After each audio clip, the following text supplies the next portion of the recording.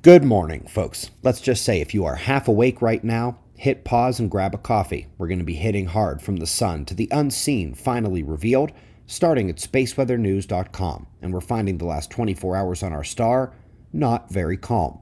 We didn't have big flares or CMEs come our way, but the filament eruptions are numerous, especially off the limbs, including from an active region incoming on the north. You can more easily see the filament activity in this combined 304 and 211 angstrom view, and while the sun ejects plasma here at Earth, we entered geomagnetic storm conditions early this morning. It's the red bar at the bottom.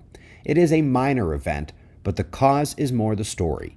It wasn't a CME impact or solar flare or coronal hole stream sending geospace into more turbulent conditions. It's the phi angle flip in blue, the solar wind magnetic reversal coming with the heliospheric current sheet.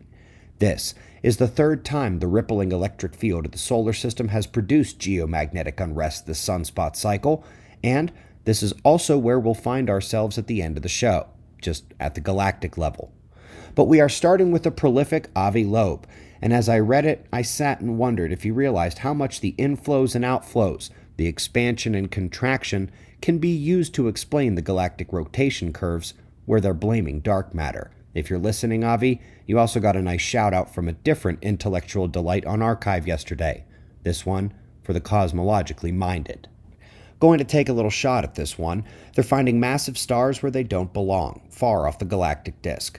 The problem is that stars of this size should only form near the plane. They don't have enough time to move far away from it. For example, one star they think should have taken about 39 million years to make its journey, but they think it's only been alive for 5 million years. And now instead of suggesting that perhaps their understanding of formation conditions or stellar lifetimes is off, they suggest that these massive stars off the disk are mergers of two smaller, longer-lived stars. Just let that explanation roll around upstairs a moment. So let's shift gears here with a look at a recurrent nova. Their ability to see these blasts born again in subsequent blasts is one of 1,000 lines of evidence that they don't know nova and have barely begun to scratch the surface of finding them all. But scratch they do as we come to 1,000 strands of the galaxy. The Meerkat release is out, and oh my goodness, this is one of the most amazing products I have ever seen in my more than a decade of doing this. The detail of the filaments and the bubbles from nova events is incredible. To be able to see these magnetic field strands in the same wavelength as uncountable tiny nova events are spotted throughout the galactic plane is like Christmas to an observer. But as beautiful as this is, we have two brilliant things we can bring together from this work into the galactic arm of catastrophism: the nature of the strands and what's creating that nature. The nature of the magnetic field filaments is very powerful: extreme electron acceleration, and more importantly, spacing. They are somehow being found equidistant apart from one another, which is not some random bit of luck.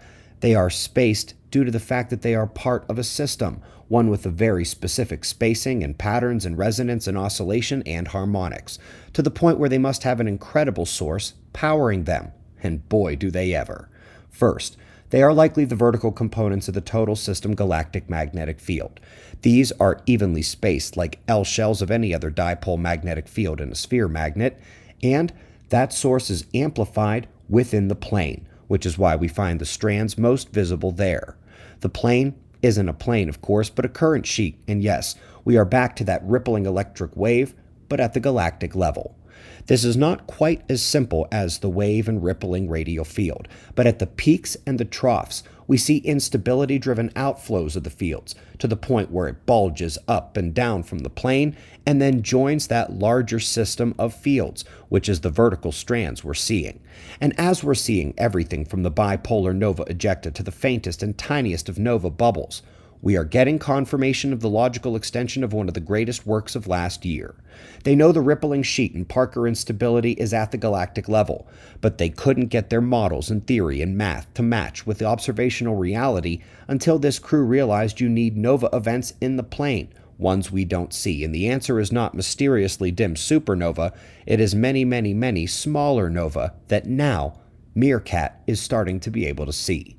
That is observational evidence of the galactic magnetic reversal fields and their excitement in the galactic plane as the vertical strands, and after that crew basically said, we need things like solar micronova over and over again to explain reality, now we're starting to see them. We greatly appreciate your support. All of this, from the large-scale galactic magnetic fields down to the geophysical changes at the smaller scale now. It's all explained and broken down in our Christmas Day documentary, the Earth Disaster Documentary. It's linked below the video. We've got wind maps and shots of our star to close. Subscribe and we'll do this all again tomorrow. Right here, but right now at 6 a.m. in the new Valley of the Sun. Eyes open. No fear. Be safe, everyone.